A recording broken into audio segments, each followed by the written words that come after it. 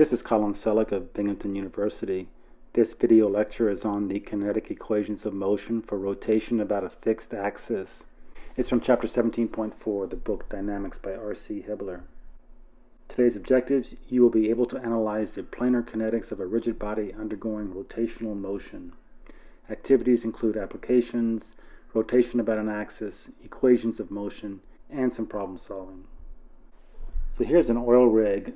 The crank undergoes rotation about a fixed axis caused by a driving torque from a motor.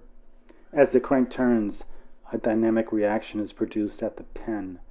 This reaction is a function of angular velocity, angular acceleration, and the orientation of the crank.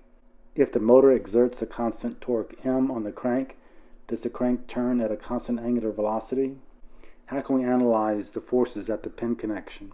The pendulum of the Sharpie impact machine is released from rest when theta equals 0 degrees. Its angular velocity omega begins to increase. Can we determine the angular velocity when it is in a vertical position? On which property of the pendulum does the angular acceleration alpha depend? What is the relationship between this property and alpha, the angular acceleration? When a rigid body rotates about a fixed axis perpendicular to the plane of the body at point O, which you see here, the body's center of gravity, G, moves in a circular path about O. Thus, the acceleration of point G can be represented by a tangential component. A sub G tangential is equal to Rg alpha, and a normal component, which is equal to R omega squared. R sub G is the vector from the point O to the point G. Since the body experiences an angular acceleration, its inertia creates a moment of magnitude Ig alpha equal to the moment of the external forces about the point G. So we can write the scalar equations of motion as summation of forces in the normal direction is equal to mass times acceleration of the mass center in the normal direction. And we know that the normal acceleration is R omega squared, so this becomes M R sub G omega squared. And the summation of the forces in the tangential direction is equal to the mass times the acceleration of the mass center in the tangential direction. And we know the acceleration in the tangential direction is equal to R times alpha, so this becomes M R sub G alpha. And the last equation, summation moments about the mass center, is equal to the mass moment of inertia about the mass center times alpha, the angular acceleration. Now remember that the summation of moments about the mass center may be replaced by a moment summation about any arbitrary point. So summing the moment about the center of rotation yields is equal to Ig alpha plus the mass times the vector Rg times acceleration of the mass center in the tangential direction.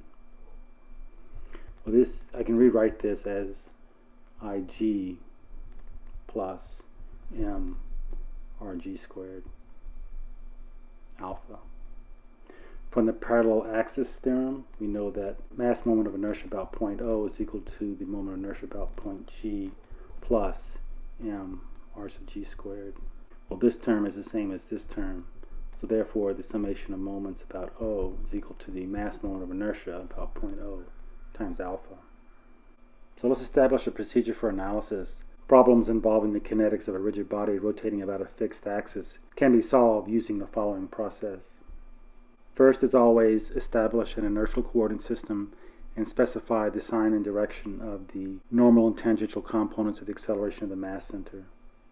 Draw a free body diagram accounting for all external forces and couples. Show the resulting inertial forces and couple, typically on a separate kinetic diagram.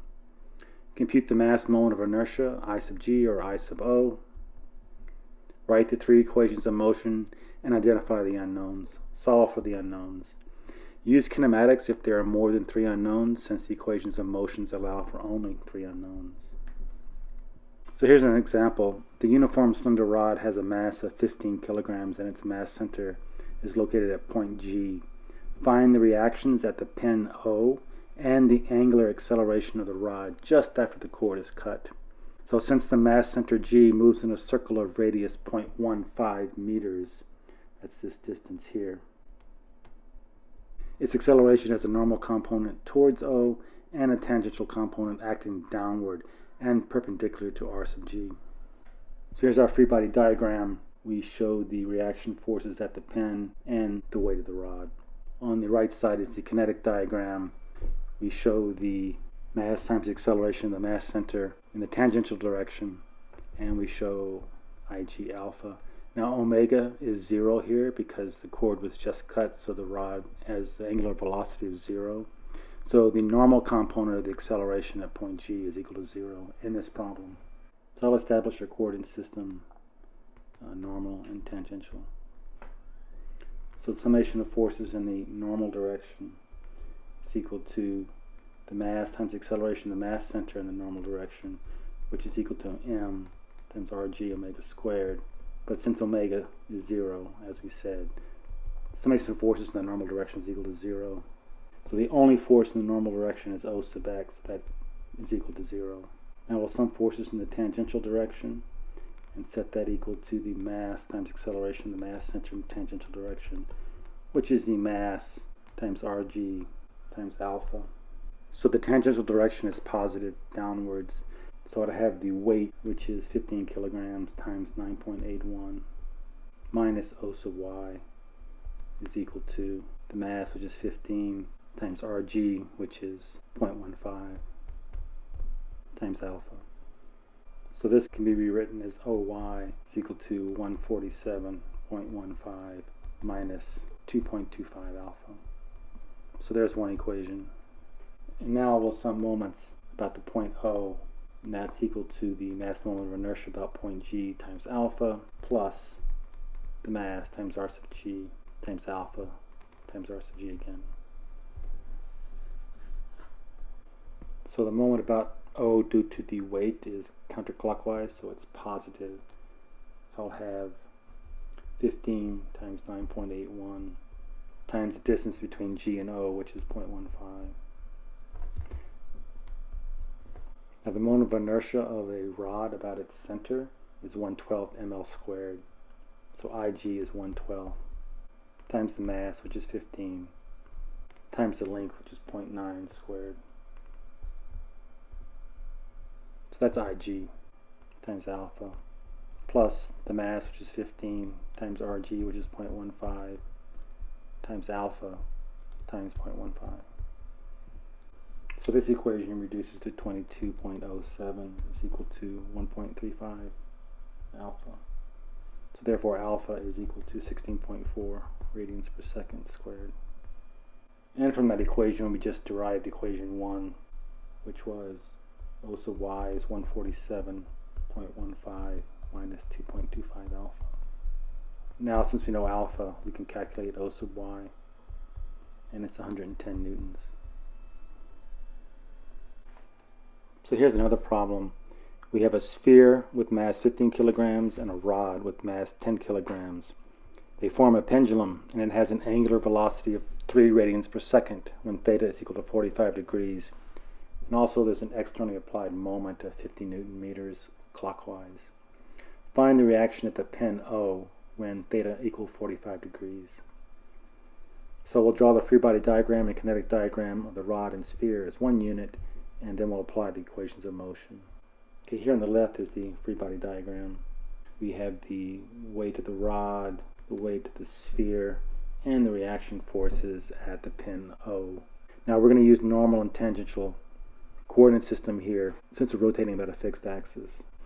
So on the right we see the kinetic diagram. First we'll sum forces in the normal direction, and that'll be equal to the mass times acceleration of the mass center in the normal direction. So in the normal direction we have O sub n minus the weight of the rod in the normal direction, which is minus 10 times 9.81 times cosine of 45, minus the weight of the sphere, which is 15 times 9.81 times cosine of 45. So we have a composite body here, so I'm going to break up the right side of the equation into two parts. So first I'll deal with the rod. Mass of the rod times the acceleration of the mass center of the rod in the normal direction. So it's half the length of the rod, which is 0.3 squared times omega squared. Plus, now we'll deal with the sphere. Its mass is 15 kilograms, and this acceleration is r omega squared, where r is equal to 600 plus 100 millimeters, or 0.7 meters, times omega squared. We were told that omega is equal to 3 radians per second, so therefore O sub n is equal to 295 newtons. So let's write that down so we don't forget. O sub n is equal to 295 newtons. Now let's sum forces in the tangential direction. That's equal to the mass times acceleration of the mass center in the tangential direction. So in the tangential direction, I have O sub t plus the component of the rod's weight in the tangential direction, which is 10 times 9.81 times sine of 45. And now the weight of the sphere in the tangential direction, that's plus 15 times 9.81 times sine of 45. Now again, I have a composite body, so I'm going to break up the right-hand side of this equation into two parts. So first I'll deal with the rod. So this equals to the mass of the rod times acceleration of the mass center of the rod, which would be half the length, which is 0.3 times alpha, plus the mass of the sphere, which is 15 kilograms, times its tangential acceleration of its mass center, which is 0.7 times alpha. And this simplifies to OT is equal to minus 173.4 plus 13.5 alpha. So let's write down what we know so far. O sub n was 295 newtons, and O sub t is minus 173.4 plus 13.5 alpha. Now we're going to sum moments about O and set that equal to the moment of inertia about O times alpha. So first I'll deal with the weight of the rod. So that is the component in the tangential direction. So that is 10 kilograms times 9.81 times cosine of 45 times the distance between the mass center of the rod and point O, which is 0.3 meters. Now that's a negative moment since it's clockwise. And now we'll do the moment due to the weight of the sphere, so that's minus 15 times 9.81 times cosine of 45 times 0.7. Remember, we have an applied moment of 50 newton meters, and that's clockwise, so it's minus 50. So that equals the moment of inertia about 0.0 of the rod in the sphere. So we're going to do this in two parts again. So first I'll deal with the rod. The moment of inertia of a rod about its end is 1/3 times the mass, which is 10, times the length, which is 0.6 squared, times alpha, plus, now the moment of inertia of a sphere about its center is 2/5 the mass times the radius squared. So I can write 2/5 times the mass, which is 15 kilograms, times the radius, which is 0.1 meter squared. Now I need to shift that moment of an axis using the parallel axis theorem over to point O. So I add in 15 kilograms times the distance between the center of the sphere and point O, which is 0.7 times alpha. So from this I get that alpha is equal to minus 16.7 radians per second squared. So it's negative, so it's clockwise. And now that I know alpha, I can go back to this equation right here and solve for O sub t. So O sub t comes out to be 52.1 newtons. Now I want the magnitude of the reaction at O. So O, reaction force at O, is going to be equal to, distinguish that from 0, square root of 295 squared plus 15.2.1 squared. That's 299 newtons. This concludes 17.4, kinetic equations of motion for rotation about a fixed axis. Next up is chapter 17.5, kinetic equations of motion for general plane motion.